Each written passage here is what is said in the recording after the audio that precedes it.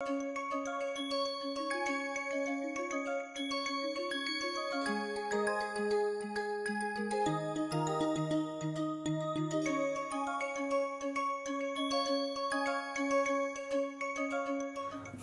with this background, I am going to talk about the matrix presentation, very important, of tau, the stress, and this lengthy equation tau equal to sum I 1 to 3 j 1 to 3 tau I j e I a j equal to such a long expression can be written in this way: tau and then E1 E2 E3, then tau 1 1 tau 1 2 tau 1 3 tau 2 1 tau 2 2 tau 2 3 tau 3 1 tau 3 2 tau 3 3 E1 E2 E3, and once you do a matrix multiplication you will get back to this form. I repeat, this plus will not mean simple addition of the tau ij units. Tau 3 1 and tau 2 3 cannot be added up arithmetically. So here is the matrix notation. Now once it is being stated, it is also true that when we are representing the stress on acting on a cube, we will not always write these things. In fact, this is well understood, E1 E2 E3 and E1 E2 E3. So basically we write only what is given within the third bracket, tau is equal to so much, and we call this as the stress matrix. The way I am talking about stress, if I am talking about strain, then finally this will be called as a strain matrix. Any second rank tensor, let us say hydraulic conductivity in the geohydrology, will be called as hydraulic conductivity matrix. Even permeability matrix, these terms will come. We will also see the Young's modulus presented as a matrix. In due courses we will see. So only this part will be useful, and in fact if you open any structural geology textbook, you will straightway find that they are writing tau is equal to this, but I hope I have explained these things here. Now the way I have done it, in some book the notations vary. They write instead of tau 1 1 sigma 1 1, and in place of tau 2 2 they write sigma 2 2, and in place of tau 3 3 they write sigma 3 3, because we are more accustomed to see if there is an inclined stress acting on a plane, the normal stress is called as sigma and the shear stress is called as tau. So all these normal stresses, in some book you will find they are writing as sigma. There are other books where you will find they write everything with sigma, sigma 1 1, sigma 1 2, sigma 1 3, sigma 2 1, sigma 2 2, etc. The basic deduction remains the same, and in some yet other books you will find they are writing, instead of axis 1 they write as axis x, instead of axis 2 they write as axis y, instead of axis 3 they write as axis z, and then change these notation. This suffix will change. How it will change? I can write a few. Tau is equal to, tau 1 1 will be tau xx, tau 1 2 will be tau xy, and then tau 1 3 will be tau xz. I would strongly request all the students who are attending this lecture to write tau 2 1, tau 2 2, tau 3 2, tau 2 3, and tau 3 1, tau 3 2, and tau 3 3 in terms of tau and xyz. It is important, we must do one practice once, otherwise once you get a new book, new research paper, little bit confusion can happen. So please do it compulsorily. I have probably told you earlier, whenever I am doing numericals, strongly requested that the students keep writing, stop the video when I am asking question, pause once a while, think about it, do by your own hand. Just by watching it will not help. You must take simultaneous notes, and its advantages in YouTube, you can stop and you can write, which is not possible in case of actual lectures in the classroom. Okay, now we will be talking more about this stress matrix. So we know that these three elements are the normal stresses and rest of the elements are the shear stresses. And this can be written as trace of the matrix tau is basically the sum tau I goes from 1 to 3. In other words, this is equal to tau 1 plus tau 2 plus tau 3. So the normal stress, sum of normal stress is equal to the trace of this matrix always. Whatever be the symbols you are using, this is going to happen. For example, here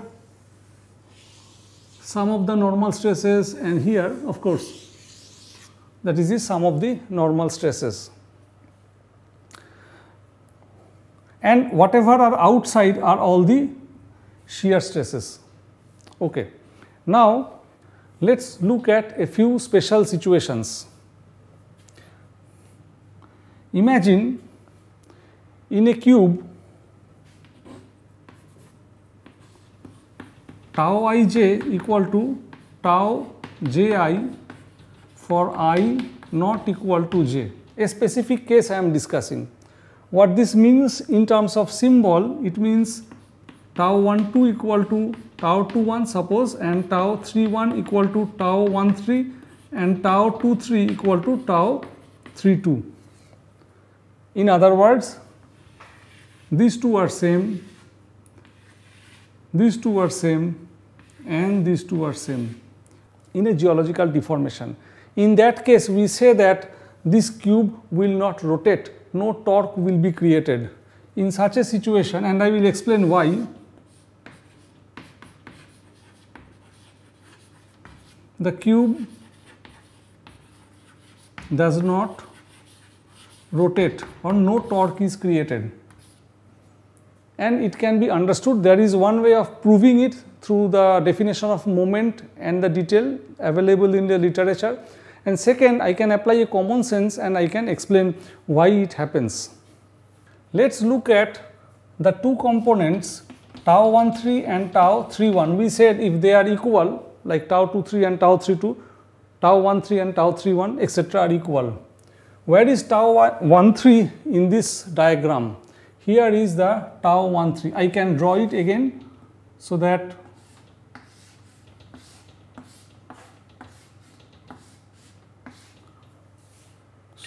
you see this is tau 13 and here is the tau 31. Imagine no other stresses are acting on this cube, only two are acting, tau 13 and tau 31, then it becomes easy to explain. The tendency of tau 13 will be to rotate the cube in this way if sufficient stress is acting, and tau 31 will have a tendency to rotate in this way. Only if they are equal, there is a chance that the cube will not rotate, so they have to be the same. Similarly, what I did for tau 31 and tau 13, we can do for tau 23 and tau 32 and tau 13, 23, 12, tau 12 and tau 21. This is a crude explanation. The detailed explanation is there in terms of moment, defining moment and then the reduction. One of the very specific case where the cube will not rotate is that when tau ij is equal to 0. Let's write it for tau ij equal to 0 for I not equal to j. What happens then to the matrix? It looks like this: tau 11 0 0, 0 tau 2 2 0, 0 0 tau 3 3. So in this case, what has happened? No shear stress acts on the surfaces of the cube. So this is a configuration when the cube will not rotate. This is a known geological case to many of us. When we are doing the uniaxial, let's say the triaxial deformations within the civil engineering or the engineering geological lab, we are applying stresses in 3 perpendicular directions. This is one example of triaxial stress regime. In case of biaxial stress regime, any one of them will be 0, and in case of a uniaxial stress regime, any two of them will be equal to 0. So the stress matrix for the biaxial stress regime and the uniaxial stress regime, I hope, is understood. For example, I can write this as triaxial stress regime and tau 1 1 0 0 0, let us say I write this as tau 2 2 0 and 0 0 0. This is a case of biaxial stress regime.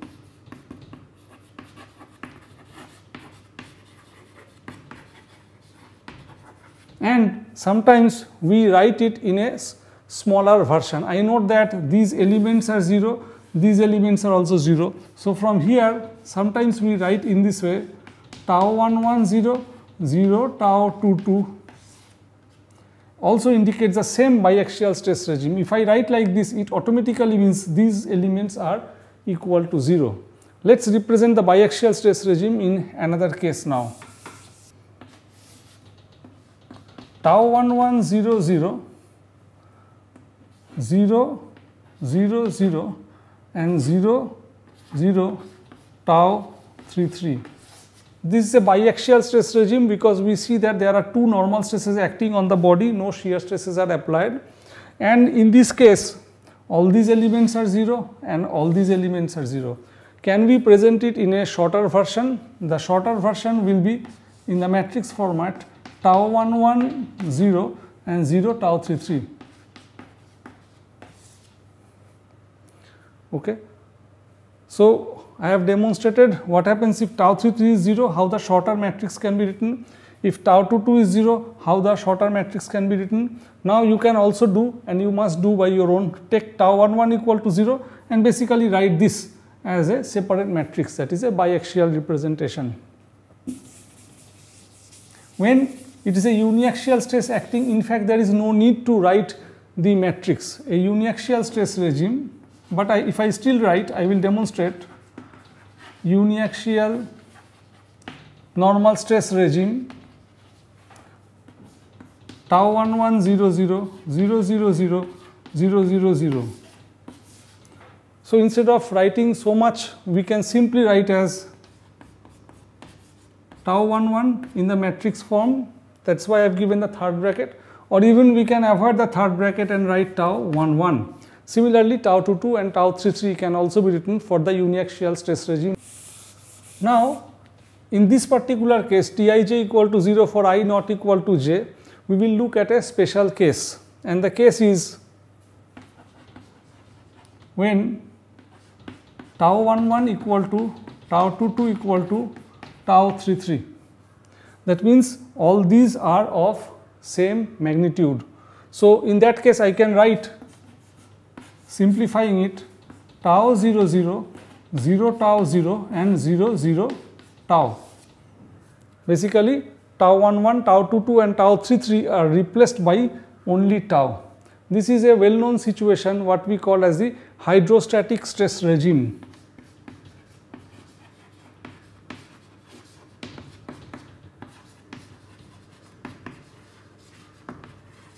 This is also known as lithostatic stress regime.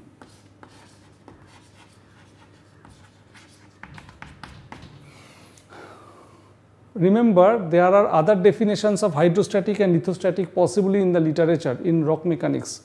This word hydrostatic and lithostatic I am using as per structural geology textbook. It has been seen that from textbook to textbook the definition can vary.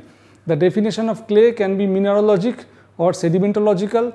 Even within structural geology, the meaning of the word detachment can mean different things, and from one subject to another, hydrostatic and lithostatic can have different meaning in rock mechanics. Here I am talking essentially in terms of structural geology.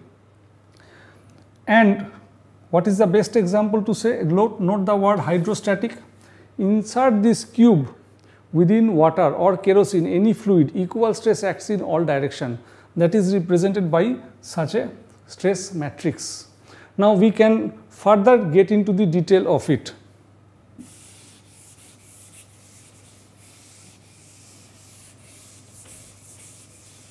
We know that if a cube is dipped into a fluid and the height is h, say the cube is here, a small cube is dipped and this overburden height is h, then the pressure acting, normal stress acting on the This horizontal cube surface is given by tau is given by h rho g, where rho is the density of the fluid, g is the acceleration due to gravity. So basically I can replace h rho g within the body. I am taking this as h1 and I am writing this as h1 rho g. So in that case this matrix becomes h1 rho g 0 0 0 h1 rho g 0 and 0 0 h1 rho g. This is the tau replaced by that, and this can also be written in this way. If I take h1 rho g outside, it becomes 1 0 0 0 1 0 0 0 1, and this can also be stated in this way: h1 rho g and I3. I3 means a 3 into 3 matrix where this diagonal all the elements are 1 and the rest of the elements are 0. So you are seeing how notation is varying, and by the way it is not a difficult thing. In fact, it is easier than many of the structural geological problems. Now imagine the cube is dipped further deeper at H2. You see that H2 is more than H1. What will happen? The tau value will change. So in that case I can write, so this was the tau we were doing, we can call it tau 1. Tau 2 becomes H2 rho g I3. The way we have done the tensors of rank 2, the tensors of rank 3 can also be defined. There EI, EJ, EK will be taken as a unit, but it is not related to the stress related studies, so therefore we will drop. But I will encourage also to explore such tensors and their application in geoscience, which geoscientific parameters can be represented as tensors of rank 3. In case of tensors of rank 2, we have seen that we have used EI, EJ as a unit dyad, and in case of vectors it is EI, only one taken at a time, and in case of the scalars none of them are used, so we say scalars as a 0 rank tensors. Tau I represented in terms of a matrix, and now that can also be stated, instead of writing the entire matrix we can write simply tau ij or tau ij within the third bracket. This indicates this, and also tau is equal to this. Sometimes this is equal to sign is not given, tau space and then the third bracket is given. Now I talked about the unit matrix previously. Unit tensor, better to call them unit tensor or the identity tensor. In this case I3 will be 1 0 0 0 1 0 and 0 0 1. This can also be represented as summation I equal to 1 to 3, j equal to 1 to 3, delta ij is the Kronecker delta, then EI, EJ. We need to understand how it works. First I will open up j equal to 1, j equal to 2 and j equal to 3. So I start I equal to 1 to 3, then so it is delta I1, then EI, E1. The next I will take j equal to 2, I equal to 1 to 3, delta I2, EI, E2 plus then sum I 1 to 3, delta I3, j equal to 3 is taken, EI, E3. Next I am asking the viewers to expand further, put I equal to 1 to 3, 3 terms will come out. From here another 3 terms will come out, and here another 3, altogether 9 terms will come out. Then after the expansion apply the Kronecker delta situation thing, that delta ij will be 1 if I is equal to j and it is 0 if I not equal to j. Once that is applied, we will find that out of these 3 only one term will come out, E1, E1, and here will come out E2, E2, and from here I will get E3, E3. So the final expression becomes E1, E1 plus E2, E2 and E3, E3.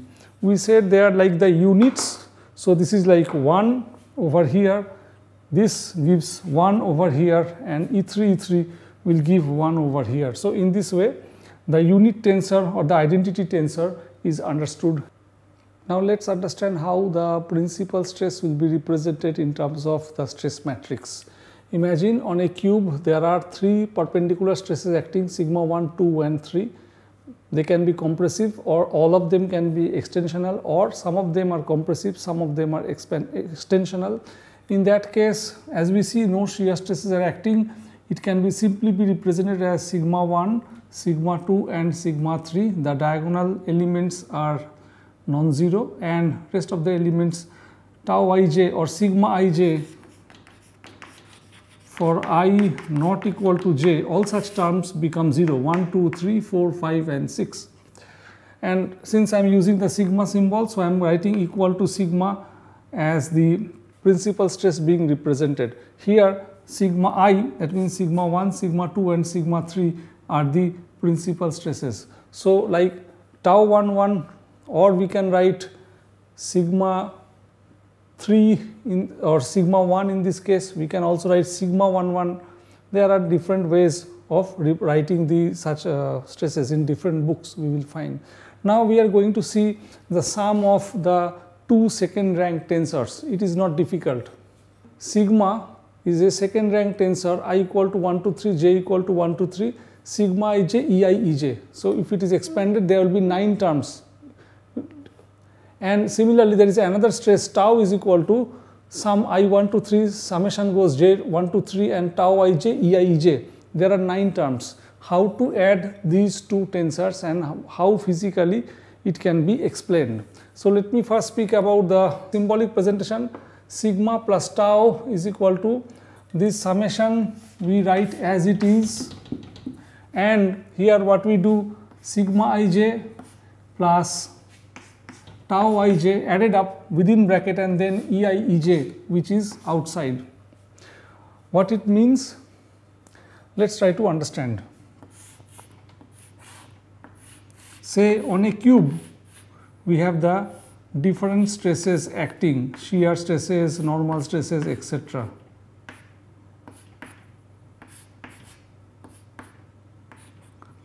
And let's say this is our stress regime sigma. Now within the same coordinate system and on the same cube, basically tau is also going to act, and similarly for tau also, basically on the same cube I am drawing the stresses that are acting, shear stresses at 2 perpendicular directions on each of these faces, and there is also a normal stress. This symbol indicates that add the respective components. For example, these 2 will be added up. This shear and that shear will be added up. This shear and that shear will be added up. This normal stress on that face, on sigma 1 face, and on this plane, this 2 will be added up. That is what it basically means. I have already stated that there are 9 components if we expand, and there are also 9 components for a specific ei, ej, add them up. For example, in this stress sigma, if I am writing something and then plus sigma 1 2 E1, E2 plus etc., and here for the tau some expression plus tau 1 2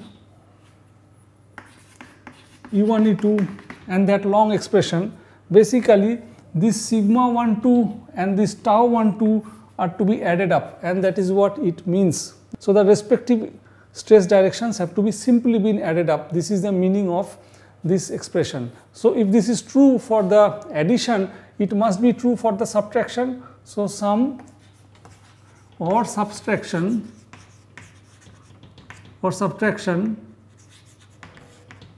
sigma plus tau, sigma plus minus tau, then I will put a minus symbol here. In this way it will work. Now imagine this is compressive, say 5 unit, and it is compressive, and here instead of being compressive the extensional, and it is 5 unit. What will happen?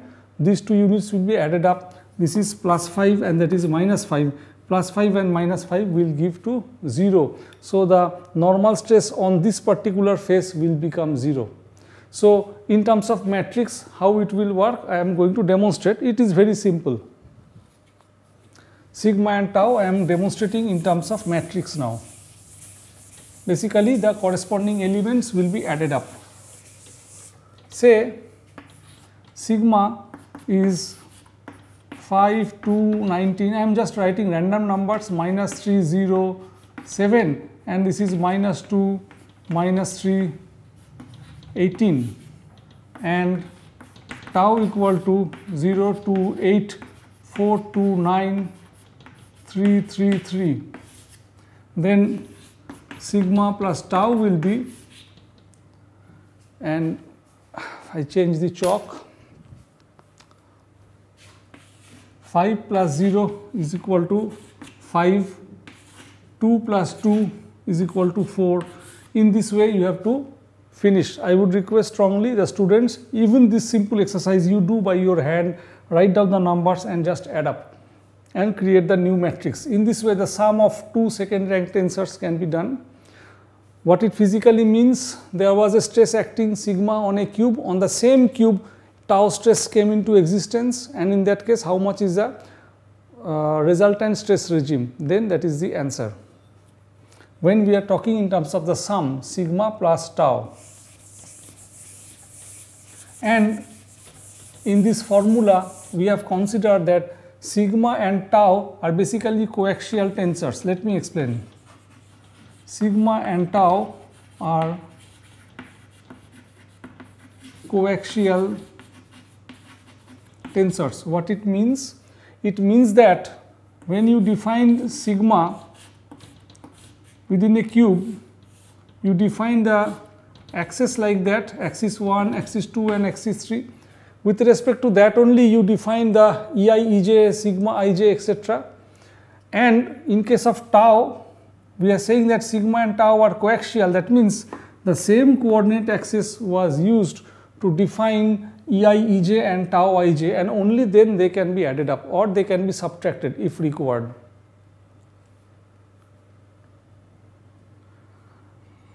And what if they are non-coaxial?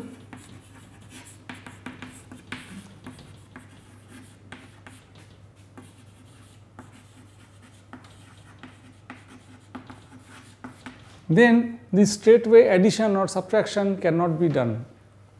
An example, sigma is defined in this case of 1, 2, 3 axis, and but assume that tau is defined with a different axis system, rotated axis 1 dash, 2 dash and 3 dash. So in that case, first of all, before doing addition or subtraction, make both the tensors coaxial. So for that, one of the stresses, either sigma or tau, this coordinate axis has to be rotated to its orientation, and only then I can do the addition. Once the coordinate axis is rotated, basically the corresponding tau ij will undergo some change. After the change being done, then we can go for addition. In subsequent lectures, I will be talking about the rotation of the axis, the formula straightway I will give, and how the tensors can be rewritten depending on the rotation and the amount of rotation also. So once this is being done, we are moving to the next problem.